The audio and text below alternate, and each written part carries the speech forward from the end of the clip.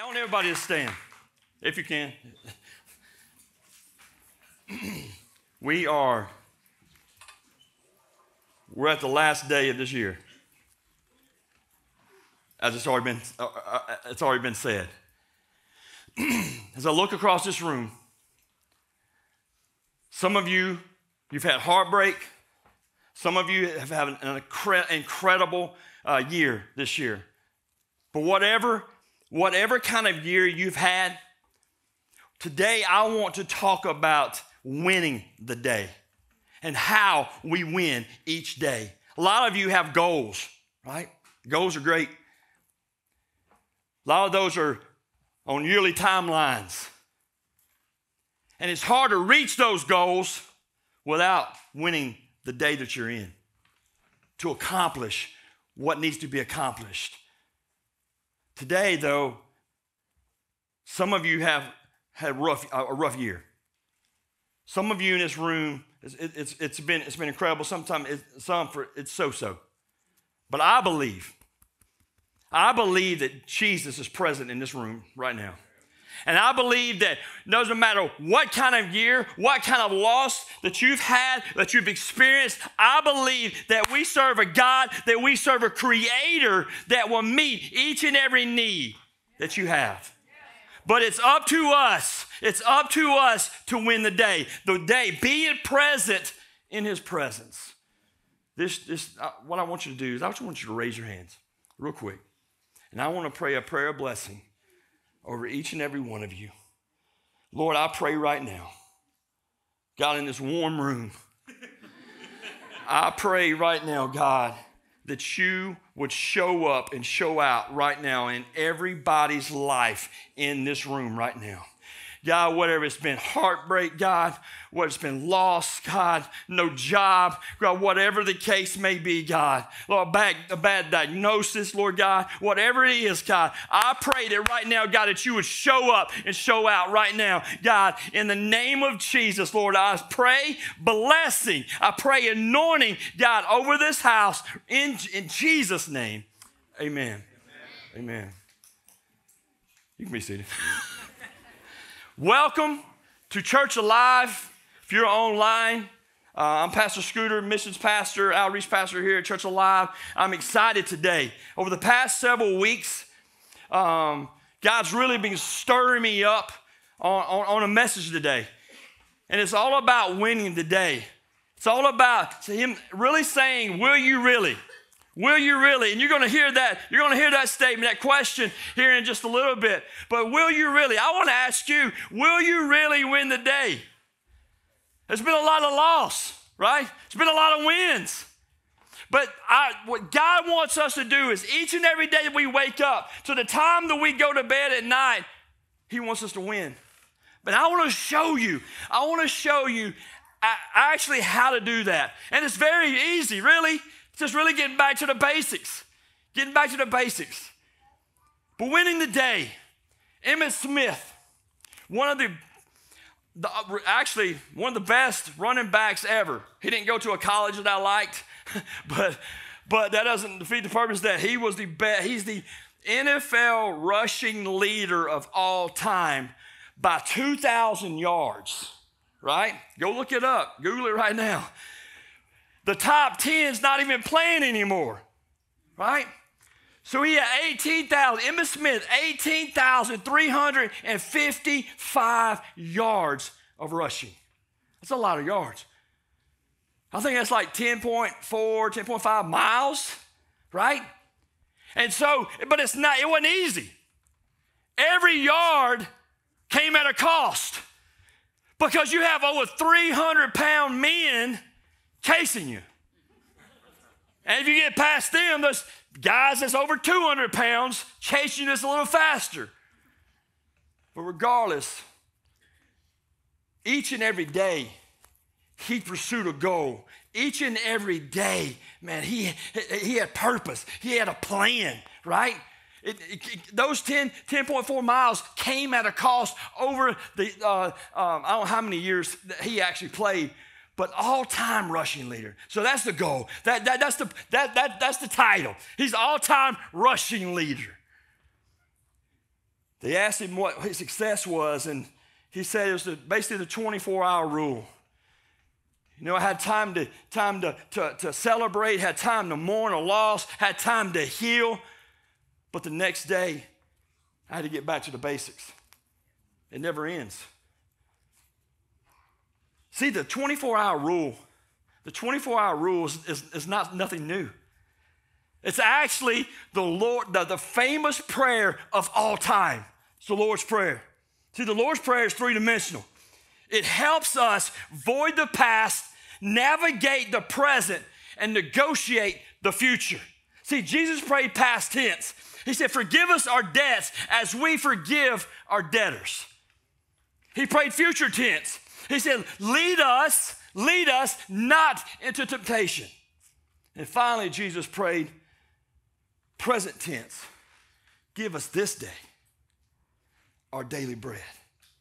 See, he didn't say give us yesterday. Yesterday is dead. He didn't say give us tomorrow. Tomorrow's not even here.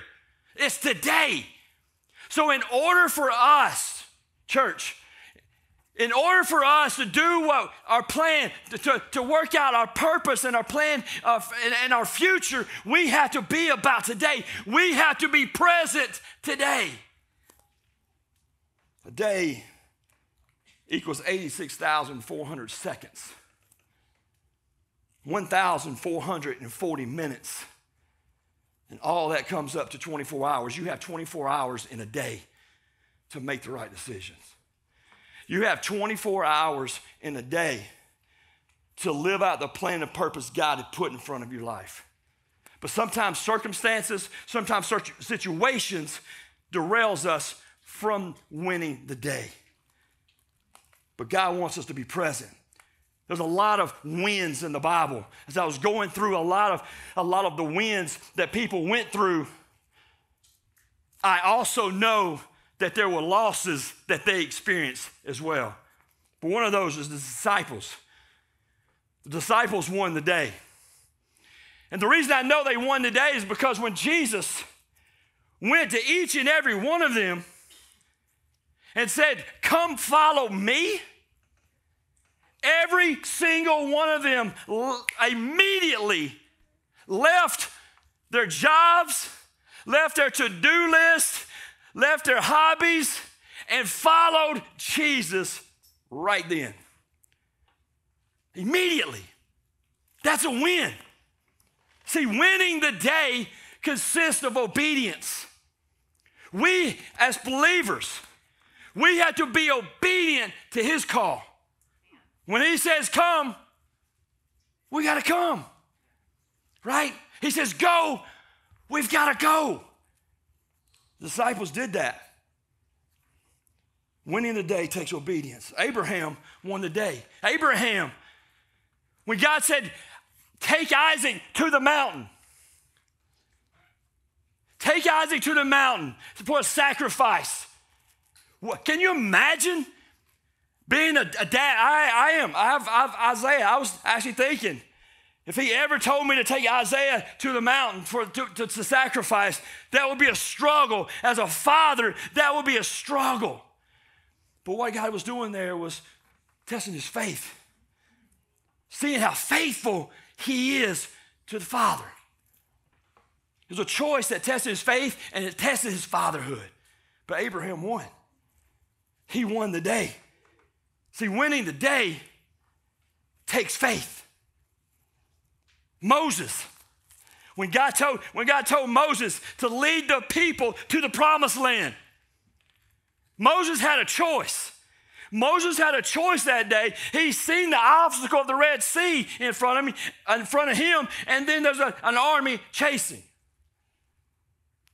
See, in our lives, no matter what's going on in your life, it takes obedience to get where God needs you to go.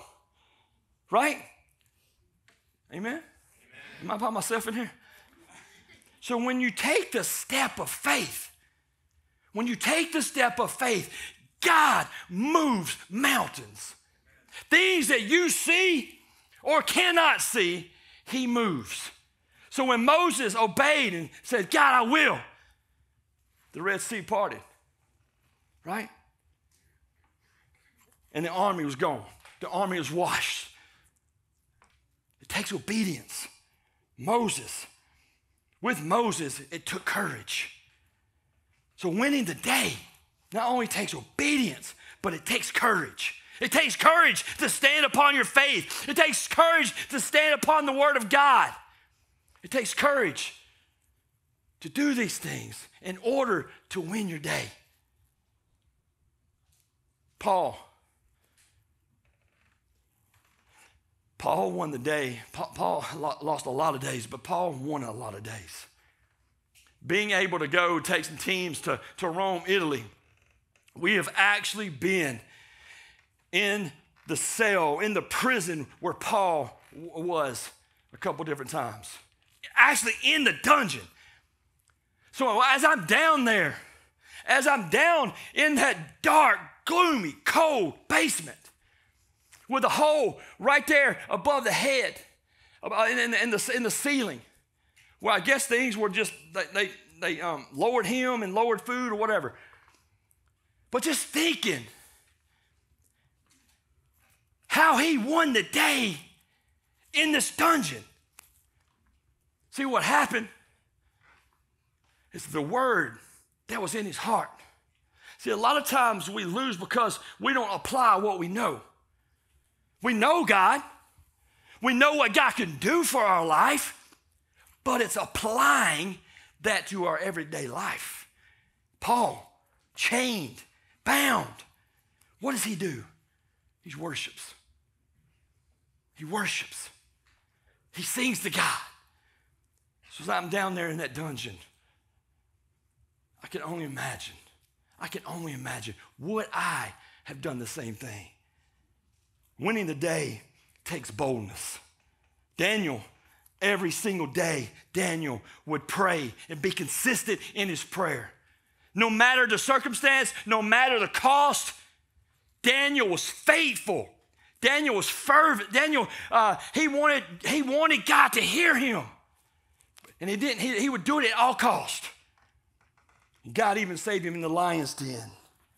Daniel won the day by being consistent in his prayer. Are you today? Let me ask you, are you consistent with your prayer? Are you consistent with your worship?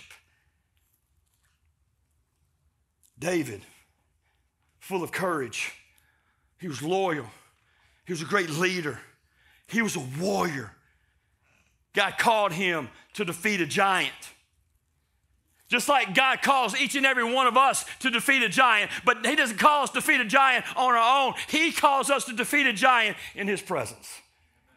He gives us the power. He gives us the authority.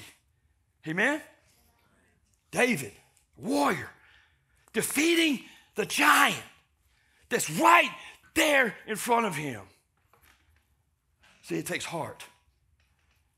These are things, these are characteristics it takes in order to win the day. Jesus. I could go on and on about Jesus. But Jesus, each and every day, loving the disciples, ministering to disciples, ministering to whoever he came into contact with. And at the very end, he was beaten. He was ridiculed. He was spit upon. And in the midst of all that, he still showed love. See, winning the day takes perseverance. Today, as you look back on your 2023 and you think about each day or the month or all the circumstances that came about, the loss that came about, how many days did you win? And how many days did you lose? It's okay if you've lost, but don't stay in that loss. Amen? Personal goals met. Personal goals not met. Great doctor's report. Not so good doctor's report. Great job. No job. No anxiety. Raging anxiety. Didn't lose anyone. Heartbreak of losing someone. Marriage is amazing. Marriage is struggling. Had a great attitude, not so great attitude. Amazing prayer times, no prayer times. I share my faith a lot. I share my faith little. I want you to fill in the blank on how those days went and what we can do starting today. See, 2024 is here tomorrow, but that doesn't matter. It's today. What are you doing today?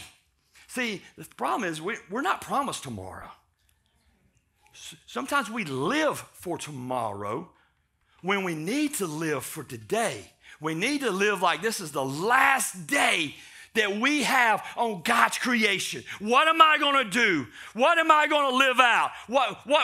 Who's that next person, Malachi, that I can talk to about Jesus? Psalm 118, 24 and 25 says, this is the day that the Lord has made. Let us rejoice and be glad in it.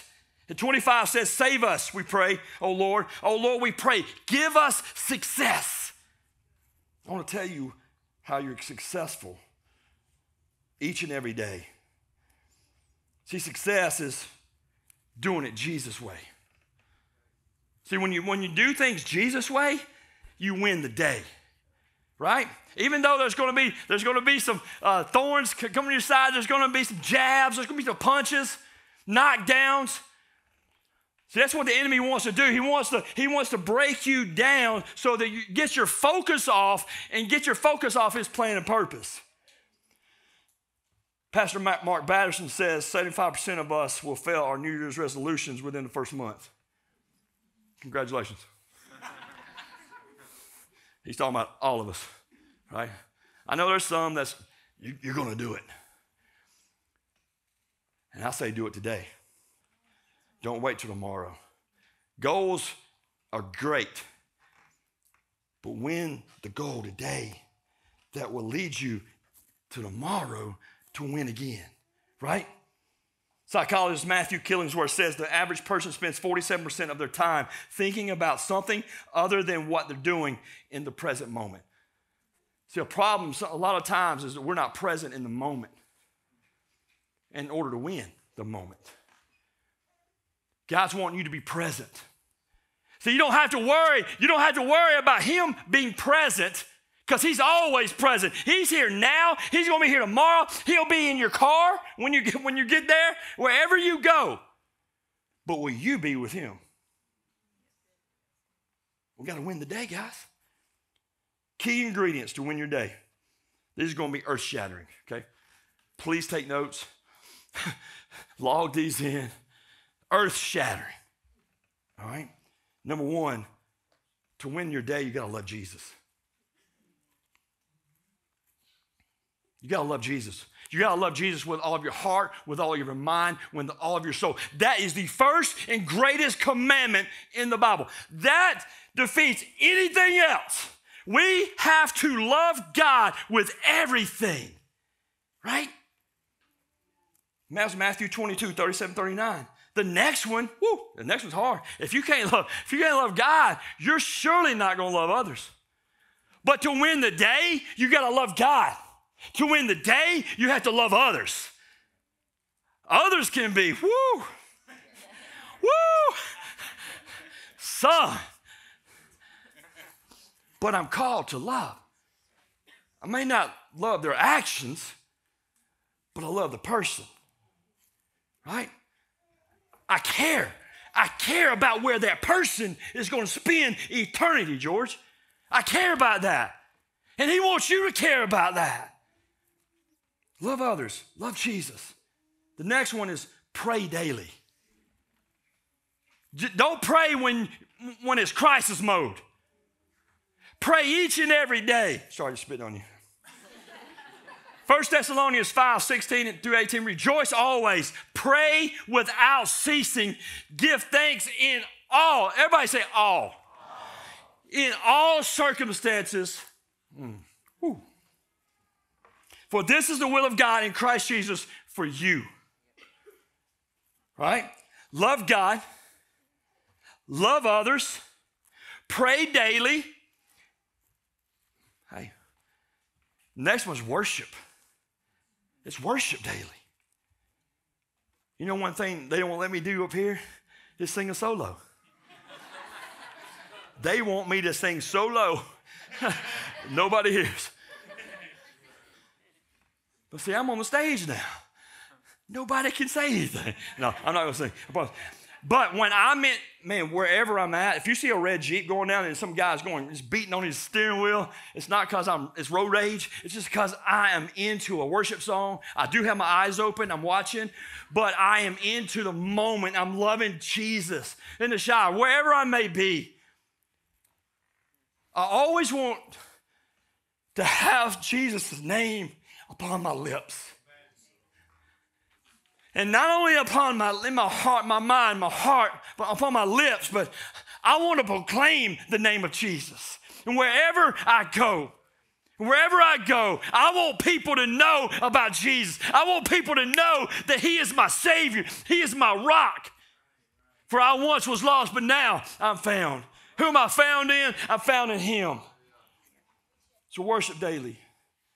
Next one is read. Read your word daily.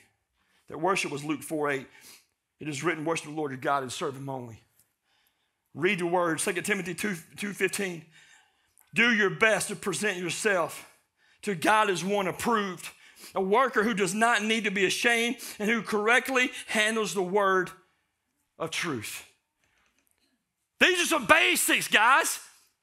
I know it's earth-shattering. But just ask yourself, and you don't have to raise your hand, but am I doing these things? Do I love God? Do I love others? Am I reading his word? His word is sharper than any two-edged sword. It's active. It's living. Am I worshiping? Am I praying? Sometimes not sometimes, but on mission teams, I always go around and we'll take a list of prayer needs. And then I'll say, okay, I need you to pray for this, and you pray for this, and you pray for this, and it's like a deer in headlights. Me pray? Yeah. It doesn't have to be magical. You're just speaking the name of Jesus over these prayer needs, right? It's very simple and very easy. Just we're going to pray and we're going to believe God to move mountains. See, I believe in this room, there's a lot of faith in this room. As I look across this room, there's a lot of faith. And there's a lot of, you know what I believe? I don't know if you do or not, but I believe there's a lot of mountains about to be moved in Church Alive and in you and in our community, in our region, and in this world. You can take it to the bank. They ain't open today, but you know. Because see, when the enemy tries to attack, you will be ready. You will be standing firm on the word of God, and you're ready, saying, no weapon formed against me is going to prosper. See, instead of the enemy putting you on notice, you need to put the enemy on notice. Each and every day that you wake up and you put your feet on that ground, you proclaim the word of God over your family, over your job, over your community, over your church, over us. I covet your prayers. We covet your prayers. Pray. But the key thing is applying it. Apply what you know. The book of John, Jesus demonstrates through the book of John how to win the day. And then Judas and Peter will show you how to lose the day. Okay? In a day, Jesus had supper and Passover with the disciples. And I got to hurry. Very intimate time before that, everything that they did led up to the not the resurrection, but to the cross. Very intimate time with the disciples. And then as he got up from the table and put his outer garment on, and one by one, he would wash the disciples' feet, one by one. Even washing Judas' feet, knowing that he was about to betray him. Washing Peter's feet, knowing he was about to deny him. It's amazing.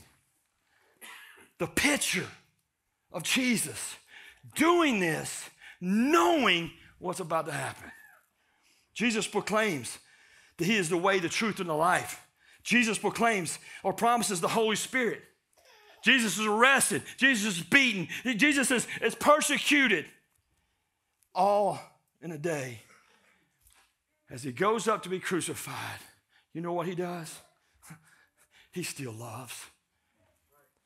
So in order to win our day, we got to do it the Jesus way. Come on, somebody. Is it too hot in here? Do we need to turn the lights up? I'm about to come down. Jesus is phenomenal. Jesus is God and man all at the same time. He is the lion and the lamb all at the same time. This Jesus is powerful enough to raise the dead with a spoken word. So you don't need to worry if he loves and cares about your needs, because he does. Today, if you hear nothing else I say, just know that Jesus loves you. He loves everything about you because he created you. Almighty God created each and every one of you. So he said, I'll never leave you nor forsake you. Just be in his presence. Right? Just be in his presence. So Jesus is calling us to a relationship with him each and every day of our life, and not just when it's convenient. Right? Jesus desires a relationship each and every day, not just when it's convenient.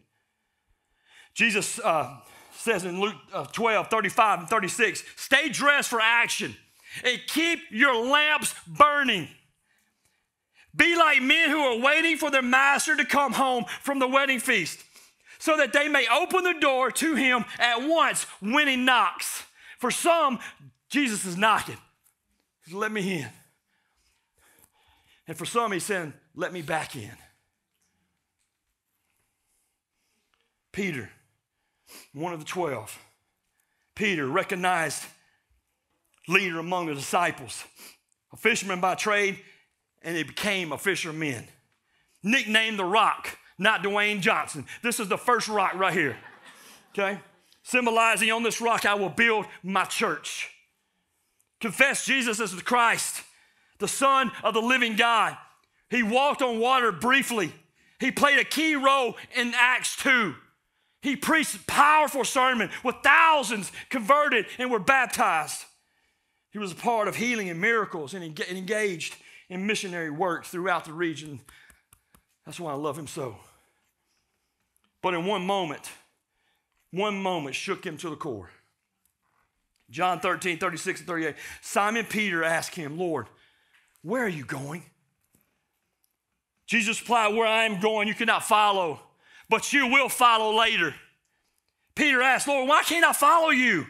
I will lay down my life for you. How many times have you said that? I know I have. God, I won't do that again. Get me out of this. I'll never do it again.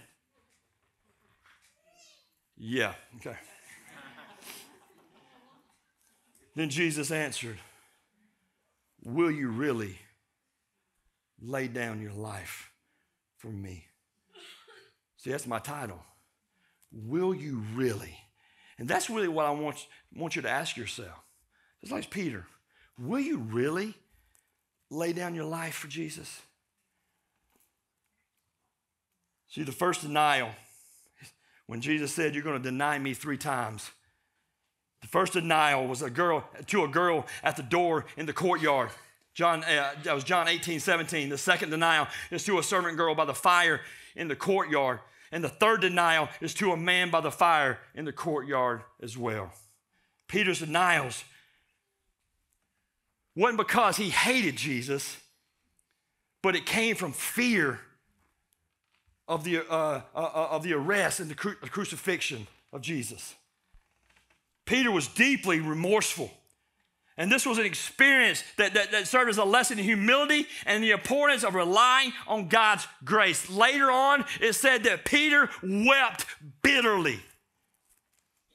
He was remorseful because of what he done. See, Peter denied the Lord he wasn't wicked, but he was weak.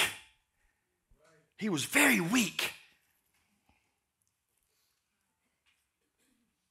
Peter really loved Jesus. And I believe there's a lot of people in here that love Jesus. I think we just need to get back to the basics and do what God has called us to do each and every day in order to win. See, Luke 22, 31 and 32 is the same context as John 13, but it says in 31, Simon, Simon, Satan has asked to sift you as wheat. Not only did the enemy, Satan want to sift and break down and shake up Peter's faith, but he also wanted to do that to the other disciples as well. That's why it says you, which is plural. He wanted to do that to all of them. But he said his name twice to really get his attention, to really get Peter's attention. Does Jesus have your attention today? Does he have your attention? Because if you've lost a lot in 2023, what's going to change in 2024? It's getting back to the basics, right? The sifting. The enemy wants to shake us. He wants to sift us each and every day. And sometimes he will use people to shake you up, right? And to sift you, to really test you, test your attitude. Amen? He wants to break us down. But Jesus said, I want to strengthen you. I want you to have faith as small as a mustard seed. Because when you have faith as small as a mustard seed, you can move mountains in your life. Acts 14:22 says, strengthen the disciples and encourage them to remain true to the faith. I want to strengthen you, and I want you to be an encouragement to go to them, and I want you to strengthen them as well. Acts 14:22 says, putting grit, the same verse, but this is paraphrasing. Putting grit in the lives of the disciples, urging them to stick with what they had begun, to believe and not quit. Jesus didn't create a bunch of quitters. There's no quitter in this room. So if you're not a quitter, what are you? Come on, somebody. You're a winner. Say, I'm a winner.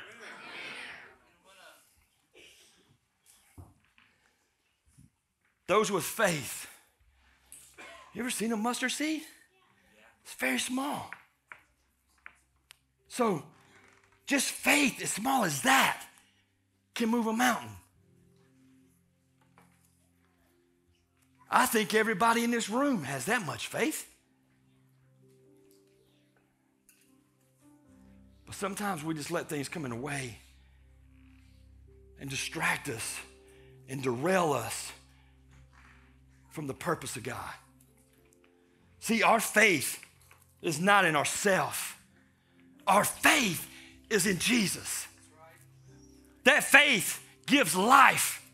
That faith gives salvation. That faith is our hope. That faith is our plan. That faith is our future. That faith is our strength. Some of you may feel you're weak today. God wants to be your strength. God wants to be your rock. That faith heals. When God, that faith heals, brother. That faith delivers. That faith restores. That faith forgives.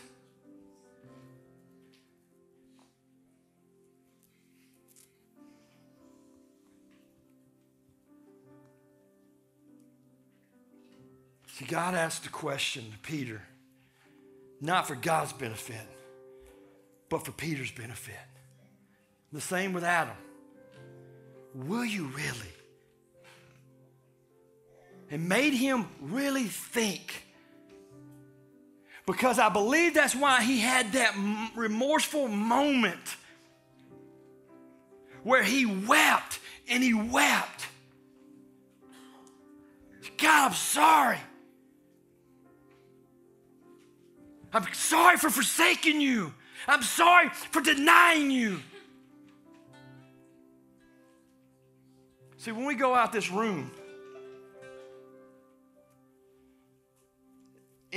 out there is our little world. And in that little world, there's a lot of people that don't know Jesus. So in order to win our day, what we are called to do is be the light into the darkness, right? So when we walk out this room, just like last week, 260 families got food, got prayer, got hope at Pine Acres Community Center. 260 families. Some of you were there. Some of you have given. My whole point is that Jesus wants us to be his light. Jesus wants us to win the day. And that's how we win the day. When we're focused and determined to do it his way and not our way. Let me ask you this. Will we? Will we pay the price no matter what? Will we continue when others leave? Will we continue to march when things get hard? Because can I tell you, I'm praying for an amazing 2024, but I know there's going to be obstacles. Don't kid yourself. But when the obstacles come my way, I know that if I'm praying and if I'm worshiping and if I'm developing my relationship with my Father, then that's going to help me get through the obstacle. I want everybody to stand. Here's an application. Winning the Day. It's one of my favorite songs right now. This is how you win. Be careful, my water. If you curse me, then I will bless you. If you hurt me, I will forgive. And if you hate me, then I'm going to love you. I choose the Jesus way. If you're helpless, I will defend you. And if you're burdened, I'll share the weight. And if you're hopeless, let me show you. There's hope in the Jesus way. I follow Jesus. I follow Jesus. He wore my sin, and I would gladly wear his name. He is the treasure. He is the answer. If you strike me, I will embrace you. And if you kill me, my home, I forgot a verse. And if you chain me, I'll sing his praise. And if you kill me, my home is heaven. What a place! What a place! But you know what? You don't have to wait to go to heaven, because you can live out heaven right here in this moment each and every day. I know that just gets some of you excited. You're just ready to go conquer the world. Well, we need a church ready to conquer our world. We need a church ready to pray. We need a church ready to worship. We need a church ready to pursue his plan. Because can I tell you something right now? This out here, It's not about us. That's about our community. There's going to be lives changed. Changed here. I promise you. Believe it. Believe that God is going to move in your life starting right now. Every head bowed and every eye closed. Today you say, Pastor Scooter, I'm in this place and I don't even know Jesus as my personal Savior. But today, I want to make him my Lord. I want to make him my King. Today, this is how you win. This is how you win. If that's you in this place, you've never accepted Jesus as your personal Savior, I want you to raise your hand. Anybody in this room? I've got a lot of glare coming, but anybody in the room?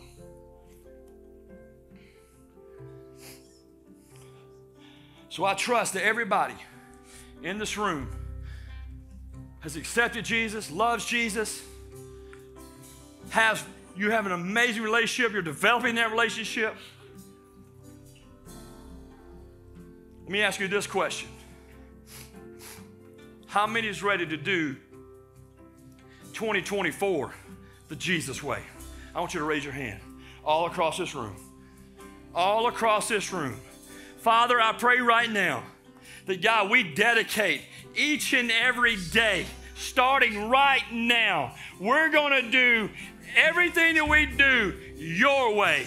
Father, we thank you. God, I praise you. I honor you. And I pray right now, blessings in Jesus' name. With me, Father, we want to thank you for the preaching of your word. God, thank you for challenge and thank you for encouragement and thank you for reminders that you're faithful in the highs and in the lows, in the peaks and in the valleys. Lord, you're the same. And God, that you're never stopped or put out by the mistakes in our past, but God, you always have a plan and you always have purpose for your people. And so I ask today, Lord, that you would just put your blessing on them. And Lord, I pronounce a blessing on them from number 6. The Lord bless you and keep you.